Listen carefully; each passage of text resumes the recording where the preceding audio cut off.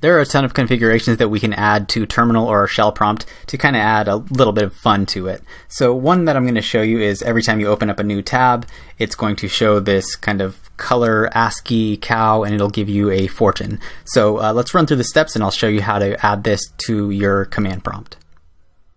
Okay, so there are 3 command line tools that we'll want to install. One of them is called Fortune, the other one is called Cowsay, and the last one is called LOLcat. So the first 2 we're going to install with brew. So we're going to say brew install fortune, and after that gets installed we can run fortune and we can see that it gives us fortune in the output.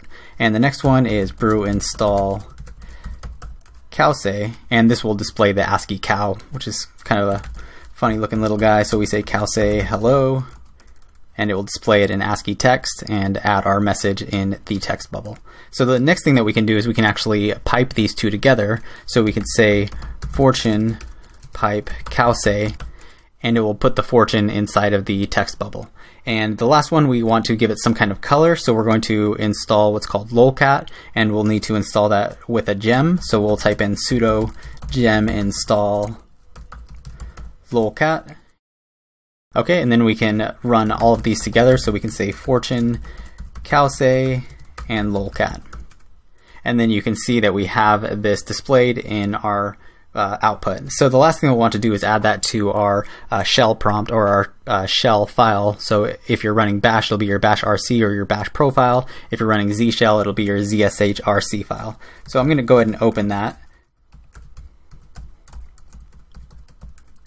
And you can see here that I have already added the fortune Cowsay LOLcat. So I've added this to the file, so which means every time I open up a new terminal window, it'll run this file. So I can go ahead and quit right now,